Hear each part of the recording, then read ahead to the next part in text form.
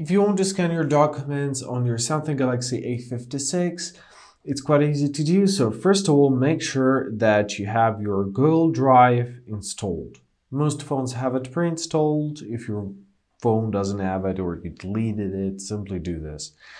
Now hold your finger on any empty space on your home screen and press Widgets in this tab. Now choose a drive and choose your drive scan. Press Add. Now we have to choose a folder where we are to upload our scans. I'll choose this one, or you can create it.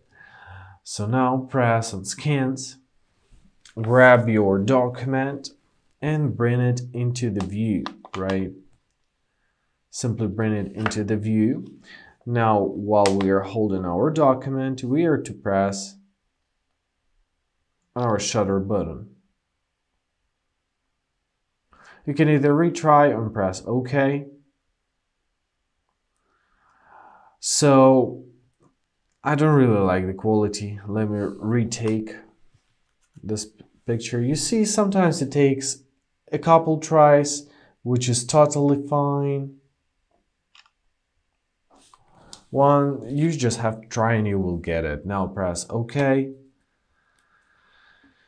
If you want to add up more pages, press plus here. You can resize it, turn it any way around, or press plus and add up some more pages, right? Press OK. If you're satisfied, press save. So here is your location, here is your file.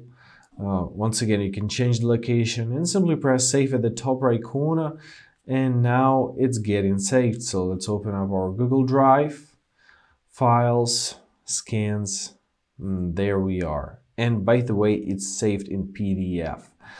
And basically that's it. I hope this video was helpful. Thank you so much for watching. Have a great day and please consider subscribing to our channel.